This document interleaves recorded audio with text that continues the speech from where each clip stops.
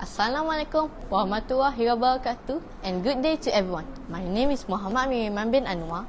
I'm currently 12 years old. I study at Sekolah Kebangsaan Merlimau 1, Merlimau, Melaka. Today I'm going to share with you one of the books that I like the most. The title is Diary of a Wimpy Kid. It is written by Jeff Kinney. It was published by Amirul Books in April 1st, 2007. Diary of a Wimpy Kid is a novel series where you can get it at any local bookstores around you.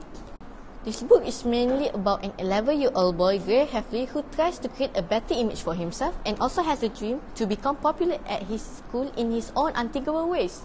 At the beginning of the new year, he will list all of his resolutions to achieve his dream in his journal, but let's just say it always didn't go out as planned.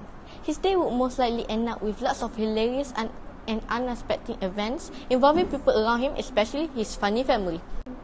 One of my favorite events in this story is when Gray's family went to their local cathedral, but Gray's brother decided to pull a prank by putting chocolate on Gray's pants, which made Gray feel so embarrassed and refused to enter the cathedral.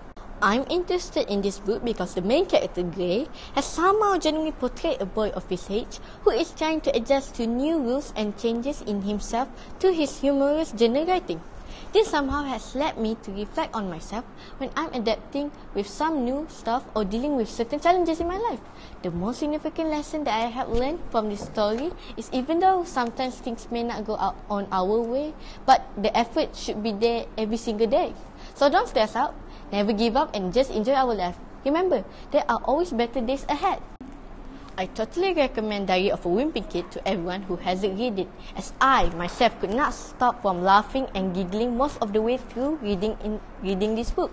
Well friends, let's make reading as our lifetime hobby, as there is a saying that goes about a room without a book is like a body without a soul. So don't forget to read.